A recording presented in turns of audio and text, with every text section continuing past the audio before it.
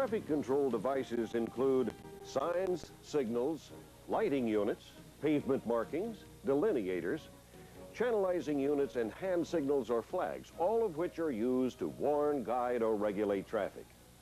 Now, in this part, we'll discuss elements of design, proper application, and placement for these devices. Signs are classified as regulatory, warning, and guide signs. Regulatory signs impose legal restrictions and may be used only with permission from the authority having jurisdiction over the roadway. There are several types of regulatory signs. Some are typically rectangular, with the long dimension vertical.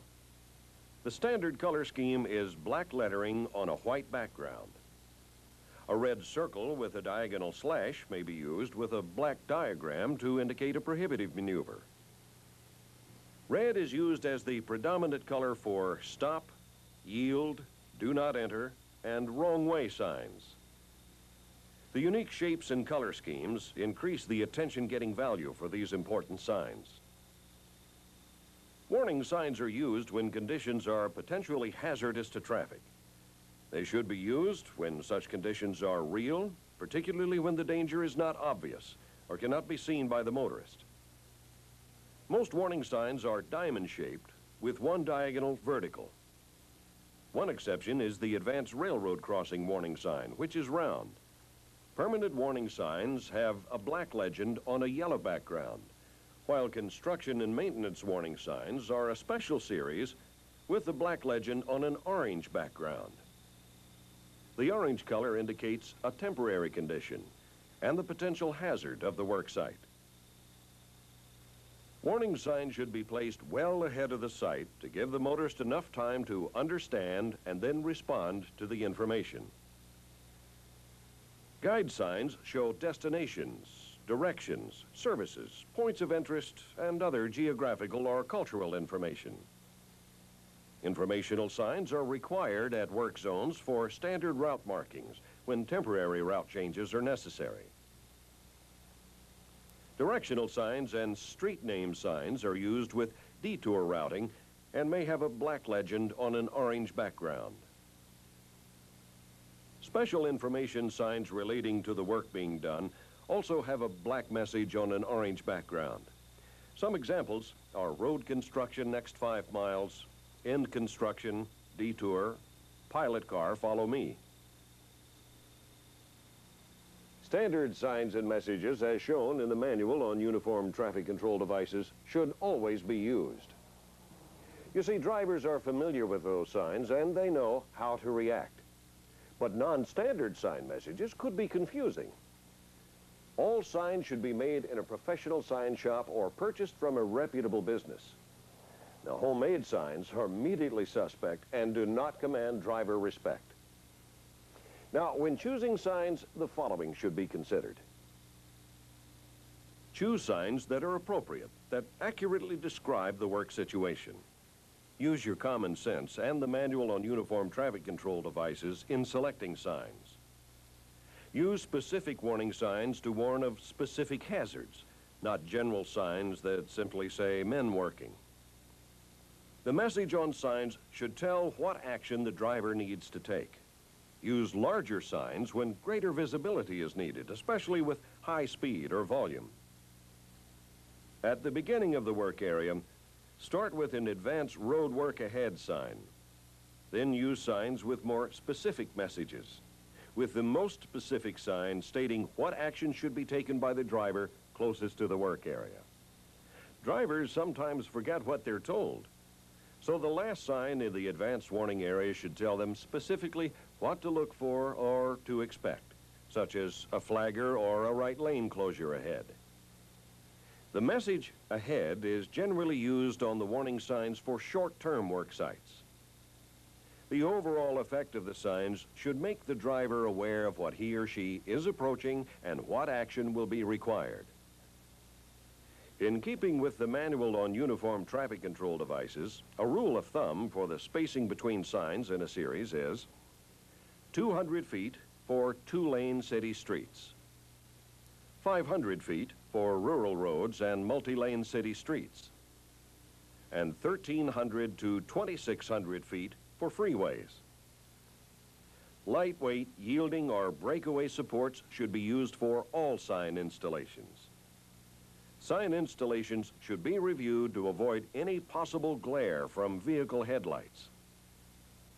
The minimum height requirements for signs attached to posts is shown. Signs on portable supports are required to be at least 1 foot above the roadway. All signs used at night are required by the Manual on Uniform Traffic Control Devices to be retroreflective or externally illuminated. Lighting from existing streetlights does not meet this requirement. Pavement markings are very important in guiding traffic through work zones. Pavement markings, delineators, and channelizing devices outline the traffic path around a work area. Drivers use pavement markings as a primary means of guidance. The standard markings planned for the road should be in place before opening a new facility to traffic. Also, if revised lane patterns are planned for the work zone, temporary markings should be placed before the traffic is changed. Where this is not feasible, such as during the process of making a traffic shift or carrying traffic through surfacing operations, temporary delineation may be accomplished with lines of traffic cones, other channelizing devices, or short strips of adhesive-backed reflectorized tape. When pavement placed during the day is to be open to traffic at night, and permanent striping cannot be placed before the end of the workday, a temporary stripe should be applied to indicate to the driver the location of the lane or center line. Channelizing devices are used to warn and direct traffic away from or around a work area. They also control the flow of traffic when separating two directions of travel. They include barricades, barriers, vertical panels, cones, tubular markers, and drums. Each type has distinct visibility characteristics and advantages. The Manual on Uniform Traffic Control Devices requires that channelizing devices used at night be reflectorized with a material having a smooth, sealed outer surface. This includes commercially available reflectorized sheeting and tape strips. It does not include the use of pavement marking tape. Some devices are easily knocked down and require a weight, such as a sandbag. These weights must be placed at the bottom of the device for stability and to keep the weight from being thrown if hit. Neither the device nor the weight should cause excessive damage when struck. Sandbags should not be placed where they will be a hazard to the driver or limit the view of the device. Cones are lightweight channelizing devices that may be stacked for storage. They are easy to place and remove and are a minor impedance to traffic flow. For stability, a rubber or sand collar or a specially weighted base may be added. When purchasing cones, specifications may require 60% or more of the weight in the base, thus removing the need for extra base weights or collars. Cones cause little or no damage when hit. They must be at least 18 inches high, but 28-inch cones must be used on freeways and other roadways where speeds are 45 miles an hour or greater. At night, 28-inch cones or larger should be used. 28-inch cones must have a 4-inch wide band, 2 inches below a 6-inch band. Any cone height less than 28 inches is not acceptable for nighttime use. Using cones can have disadvantages because drivers have less respect for them, and cones can be easily displaced or knocked over unless properly ballasted. Now, when cones are used, they should be checked periodically, and those that have either been displaced or knocked over should be reset. Tubular markers are similar to cones in that they are lightweight, easy to install, and are a minor impedance to traffic flow. Tubular markers may be set in special weighted bases or fastened directly to the pavement. Because of their narrow size, they offer a particular advantage when forming new lanes or separating two-way traffic for a short-term activity. Tubular markers are at least 18 inches high, with taller devices preferred for better visibility. If used at night, The manual on uniform traffic control devices requires that they be retroreflectorized. Tubular markers have the same disadvantages as cones, plus having less visible area. Vertical panels are used as either channelizing or warning devices, but are not as portable or easy to install as cones or tubular markers. They are useful in narrow areas where barricades and drums would be too wide. Vertical panels should be mounted on lightweight posts, driven into the ground or placed on lightweight portable supports. They may be mounted back to back and used between opposing lanes of traffic. Drums are used as either channeling or warning devices. They're highly visible, give the appearance of being formidable objects, and therefore command the respect of drivers. Plastic, not metal drums, should be used. The manual on uniform traffic control devices requires that markings on a drum be horizontal orange and white stripes that are reflectorized, 4 to 8 inches wide. The drum must have at least 2 sets of orange and white stripes, but can also have non-reflectorized spaces of up to 2 inches wide between the stripes. Plastic drums can be easily nested, allowing for easy transport and storage. Many of the plastic drums available have 1 or more flat sides to prevent rolling, and have flanges or recesses for warning lights. Barricades should be constructed of lightweight materials and are classified as types 1, 2, and 3. The type is determined by the number of reflectorized rails facing traffic.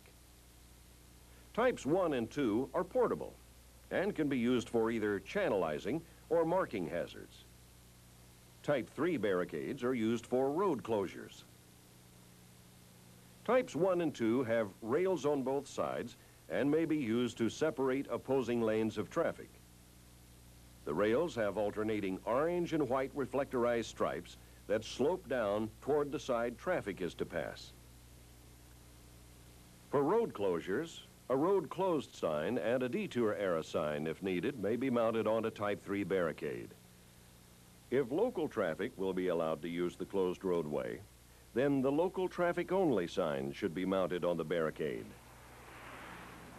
The terms barrier and barricade are frequently confused.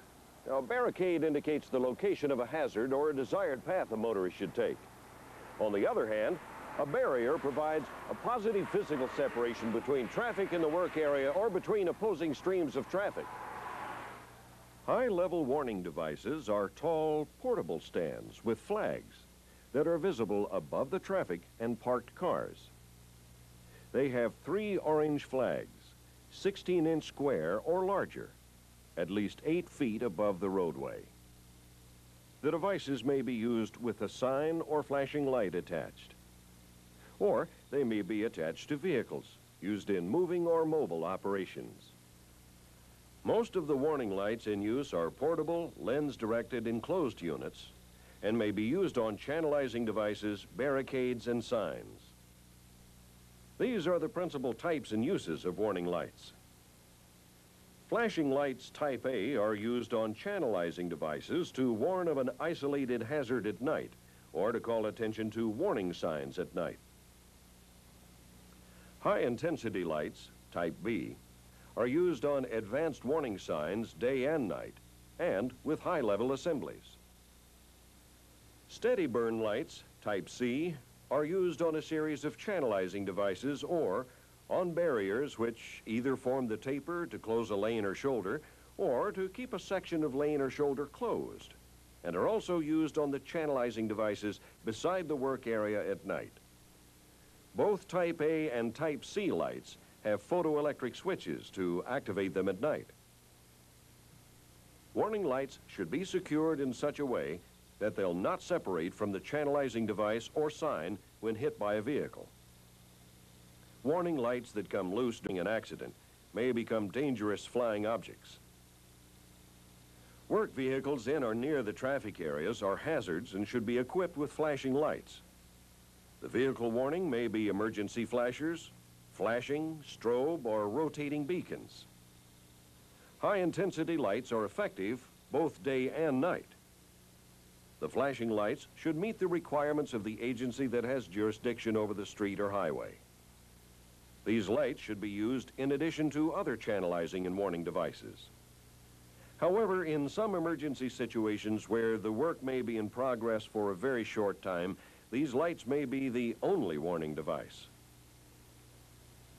Arrow panels are signs with a matrix of lights capable of either flashing or sequential displays. Arrow panels are used for moving traffic out of a lane. They may be used at tapered lane closures and with moving operations. They are not a substitute for a lane closure taper. There are two types of arrow panels: flashing and sequencing. Arrow panels have four basic operating modes: left arrow, right arrow, left and right arrow, caution mode, four or more lamps arranged in a pattern which does not indicate a direction. Flashing arrows must never be used on two-lane roadways because traffic may be directed into a head-on collision. Arrow panels on two-lane roads can only be used in the caution mode with no arrows. Flashing hazard identification beacons are used in work areas both day and night to alert drivers of a critical point in the highway, such as a truck crossing, and have the same meaning as permanently mounted beacons. Flashing beacons are not used for channelizations. Portable variable message signs capable of displaying various messages to the motorist will sometimes help construction zone signing. These devices are normally trailer or truck mounted and have their own power system. Because they're expensive to buy and operate, variable message signs are normally used for more complex traffic control plans. When using a variable message sign, be sure the message is clear. A lengthy message may distract the motorist too long. The word order in a message can also cause problems.